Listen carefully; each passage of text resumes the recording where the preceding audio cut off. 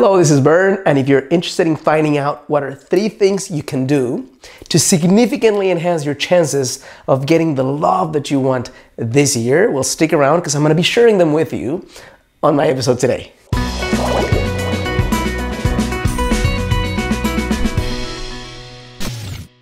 Hello and welcome to your greatlifetv.com. Today is another edition of Get the Love You Crave.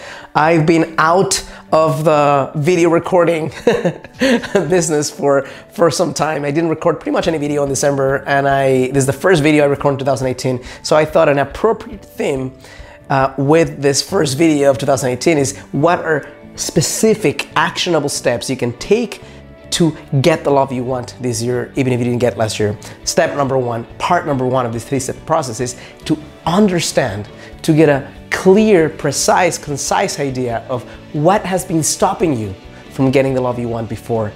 Here's why this is a big challenge, because I talk to thousands of women, and every week I talk to at least maybe a dozen women who are interested in finding the love they want. And when I ask them what's preventing you from getting the love that you want, 95% of the answers are not true.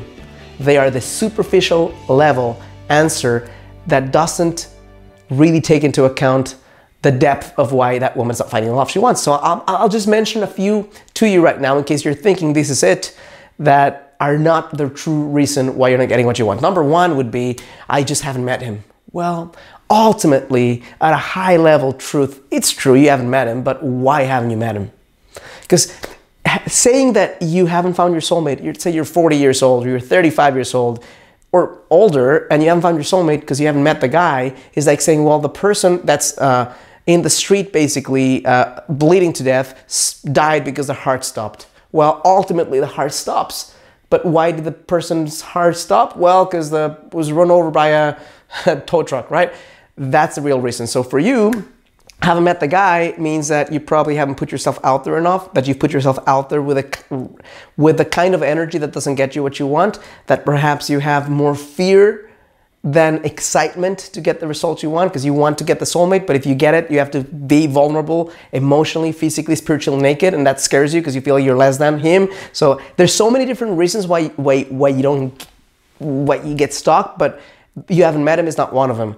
Another one that is not it is the place where I live. Yes, I understand if you live in a town that has 2 human beings, well, probably that's a big contributing factor. But I can tell you that I connect with women in large cities, New York, Los Angeles, San Francisco, Mexico City, Tokyo, or small cities, and they all say, well, it's because of the place where I'm at. You know what? In your city, there are men and women falling in love and getting married every day of the year. So if that is true, that means that even though that might be a contributing factor, it's not the true source of not getting what you want. Because why? Because if you're super hungry to get the love that you want, not desperate, hungry, then you go to the neighboring city. If it's an hour away and an hour and a half away, you still make it there a few times so you can create interactions with guys. Another reason that is common, but is not the true cause of why women don't have what they want, would be when somebody tells me, hey, there's no good guys out there, or all the guys are married, or all the guys are gay, or at my age it's hard. Here's what I have to say. Those things might have some level of truth. I wasn't born yesterday, so I know that some things have some, but it's not the true source. And until you find the true cause, you won't be able to change it. And if you can't change it, then you're stuck in this rat race, this hamster wheel of love, doing all of these things without getting the result. So that's the first thing you need to be able to address in order to get the love you want. Understand the root reason why you haven't been able to get it. Step number 2. Okay, step number 2 of this is understand what is it that you have to do above and beyond what you've done before in order to get it. Because it's a cool thing to figure out, okay, here's the true reason why I haven't found the love that I want, but so what? Now that you understand it, how are you going to change it? Maybe you need coaching, maybe you need books, maybe you need an extra program, maybe you need therapy. Figuring out what is it that you need to do above and beyond the call of duty in order to get what you want. What's the price to pay emotionally, spiritually, financially, in terms of movement, so that you have a clear chance of getting what you want. Here's the worst thing. If you do the same things you've been doing, why on earth would you get a different result? Like some people say, well, online doesn't work. Well, online works But there's a right way and a wrong way to do it. And dating works, but there's a right way and a wrong way to date if what you want is long-lived term commitment. So understanding what is the price I must pay in terms of getting more uncomfortable, doing more than I was doing before, getting the right training or coaching in order to get the process kickstart. Third step in order to get what you want is you must be willing to have a knowing that despite the fact that you haven't gotten it, that it's absolutely possible for you to get it.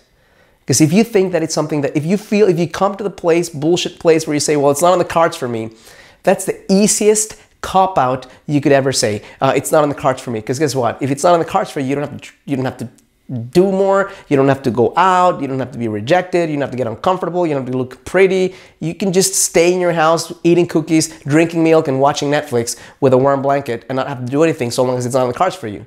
So if you change from that, it's not on the cards for me, to understanding that it's absolutely possible, even if you've never gotten it, to create it, then you stand a chance of getting what you want. Those are 3 very important, specific actions, steps, processes that you can take into account if you want to find the love that you want this year. It's absolutely possible for us to be connecting next year and you say, hey Bern, here's my ring, I'm getting engaged, or I'm engaged already, I'm getting married, or you know what, I was married at the end of the year. It's totally possible, but you can't get where you want to go based on where you've been. You have to be willing to step up more, do more, and open your heart more. Now, if you find this helpful, useful, and insightful, I'm gonna ask you to do 3 things. Number 1, click like on this video.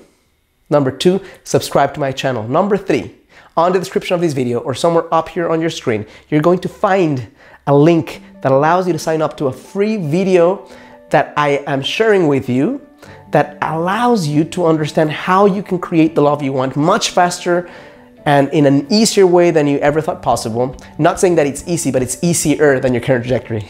All you have to do is click on the link. You'll see a pop-up that allows you to put your name and email.